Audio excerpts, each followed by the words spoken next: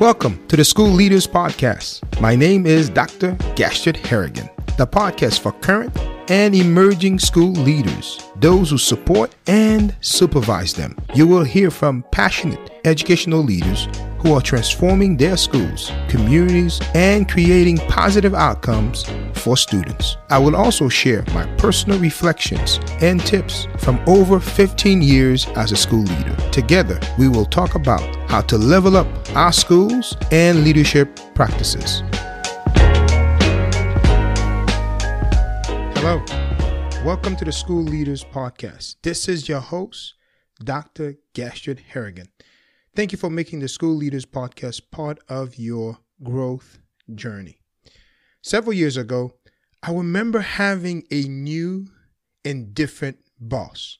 At the time, it was my third boss. This boss was brilliant, kind, and had a very high expectation. But her style was very different from my previous bosses. I remember having several frustration moments trying to decipher and understand what she wanted from me. My points of frustrations were I had been doing a great job. I had been doing things a certain way for several years. And from my perspective and from previous bosses, I was doing a great job. I was getting positive results and the school was moving in the right direction. At the time, I spoke to and seek guidance from several people. Two people really helped me understood my new boss. It was my mentor and my secretary. My mentor helped me to frame things that I was not looking at from my boss perspective. My mentor helped me adjust to her style and expectations or demand. My secretary, on the other hand, helped me see that I needed to communicate with her more often. I needed to share what was going on, what I was working on, and share progresses on a regular basis. By following my mentors and my secretary's words of wisdom, I was all suddenly getting praises and compliments from her. She was highlighting the work I was doing in her meetings, and eventually I even got an overall highly effective. In today's episode, I am going to share ways and tips for how to increase your influence up, down, and across your organization.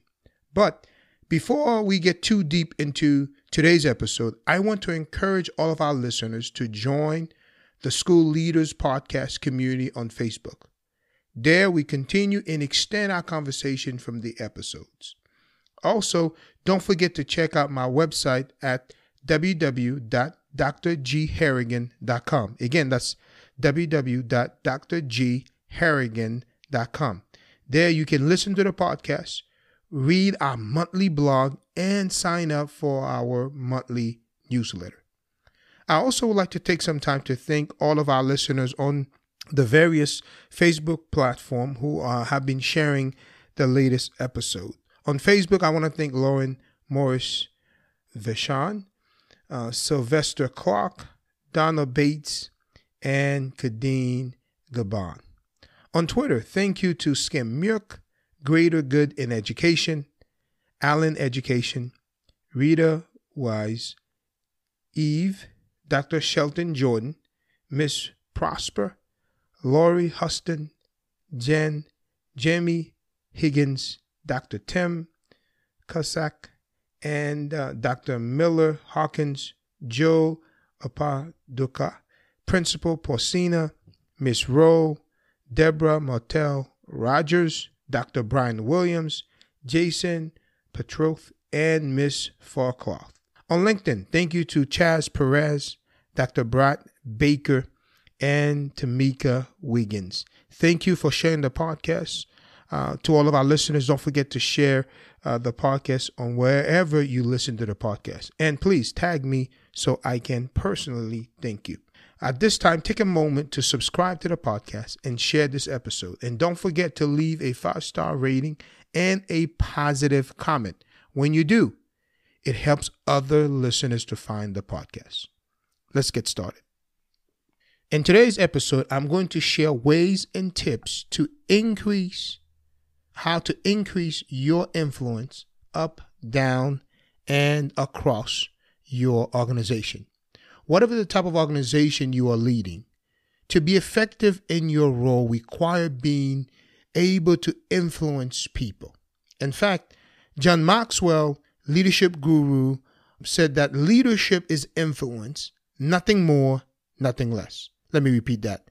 Leadership is influence, nothing more, nothing less. We must be able to influence or manage up, down, and across our organization if we are going to increase our influence and effectiveness. Here are some of the tips that you can use to help you increase your influence in every direction, up, down, and across.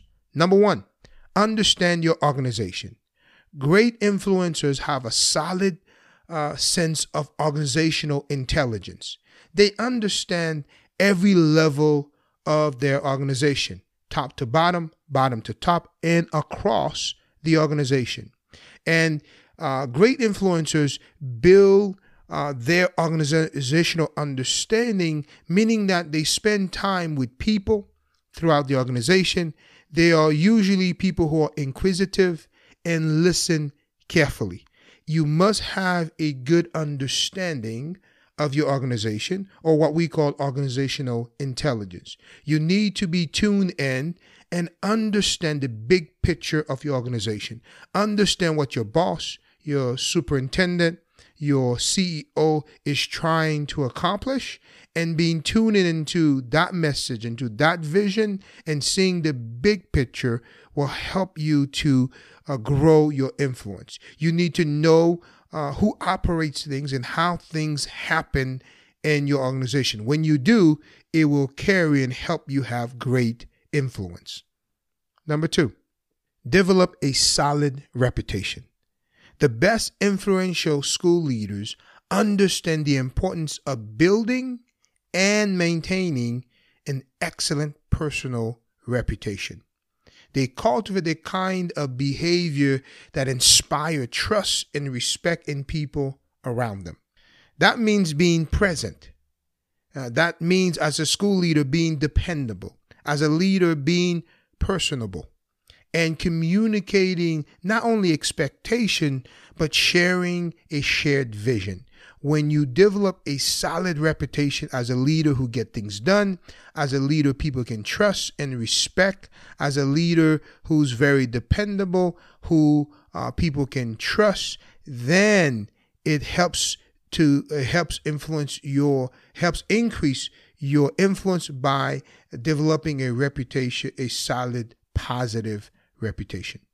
Number 3, cultivate trust.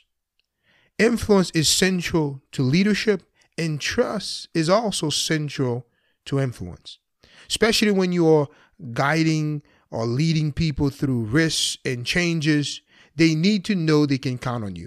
When you're a new leader, when you're new to a school, new to a department, or even new to the district or new to the organization, you need to cultivate trust. Influential leaders make sure that their character is grounded in integrity. You must be a person of integrity to be able to develop and cultivate trust with people inside your organization and also outside your organization. Integrity is key to cultivating trust with people in and outside of your organization. You must also be inclusive. You must also be transparent in how you communicate.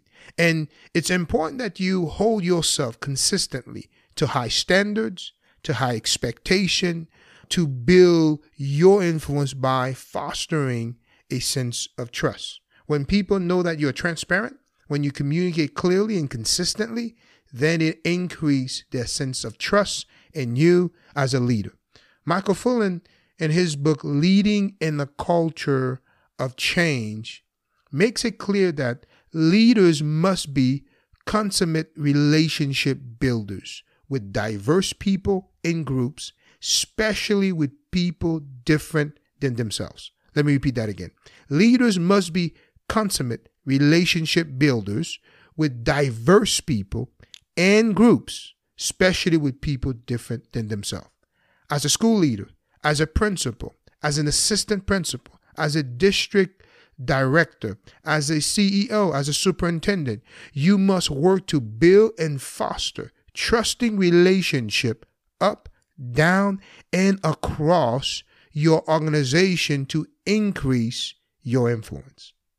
Number 4, promote others. The best influential leaders look for ways to bring value to other people. If you are going to increase your influence across your organization, up, down, and across, it's important that you learn to promote other people. Influential leaders promote peoples and encourage them to think and act in ways that bring out their best selves. As a leader, you must go out and find and promote talents, promote people across your organization. Influential leaders empower others to develop their talents and excel in everything that they do. And then they reward that excellence.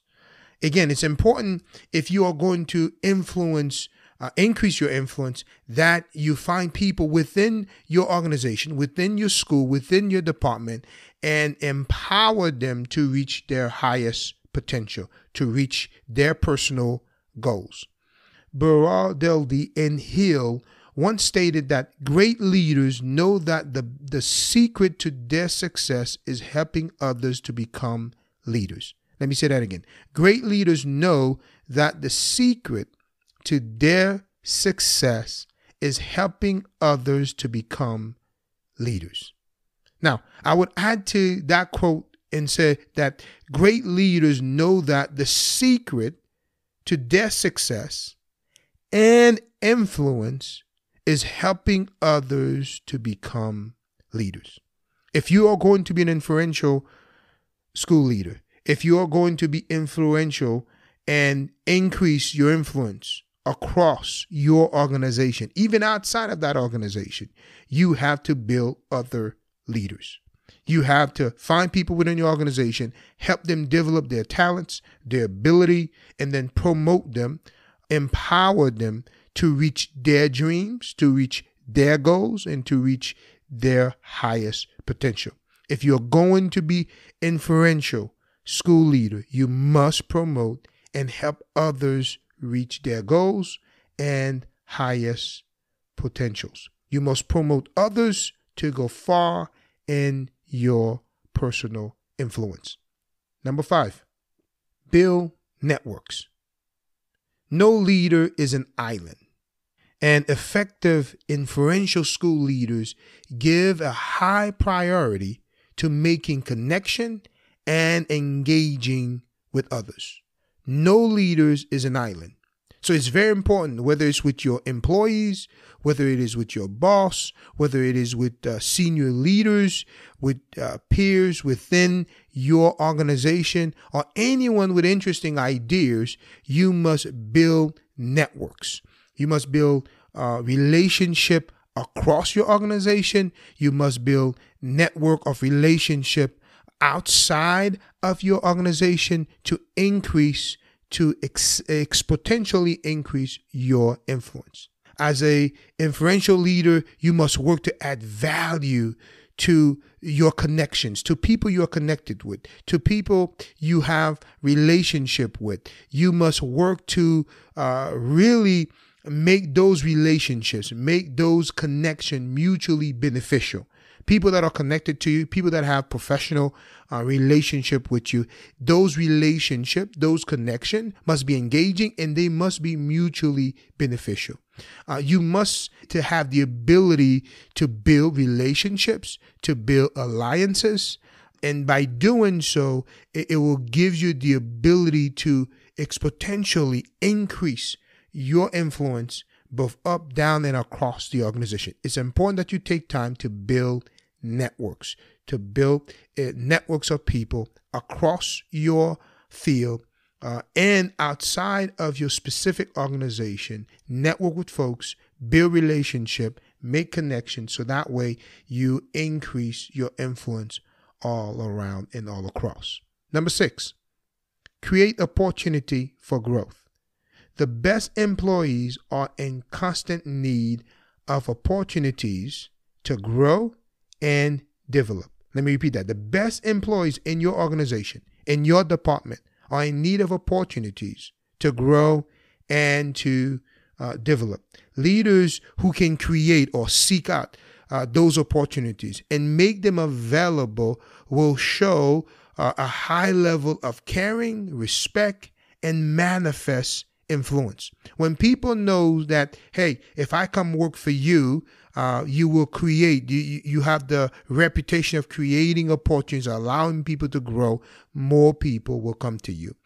If you build leaders, more leaders are going to come and work for you. And when you empower and when those leaders move into other positions and into other, when they get promoted, you are exponentially increasing your influence. People know that they can rely on you to help them keep moving forward, to help them continue to grow. An organization's best leaders are those who leverage their influence to make things happen and to cultivate change. Best leaders in any organization leverage their leadership, leverage their influence to make things happen and ultimately to cultivate change to improve the organization for the better. But influence does not happen automatically. It cannot be accomplished by relying on your power, on your authority or title. It takes hard work and dedication of time and talent. I'm going to end this episode with a quote from John Maxwell's book entitled The 21 Irrefutable Laws of Leadership.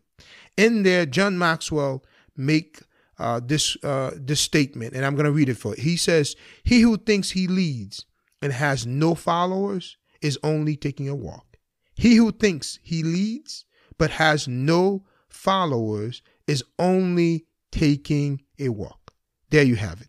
I hope you are able to take away at least one nugget to increase your influence up, down, and across your organization. If you know anyone who can benefit from this episode, please share it. Thank you for listening.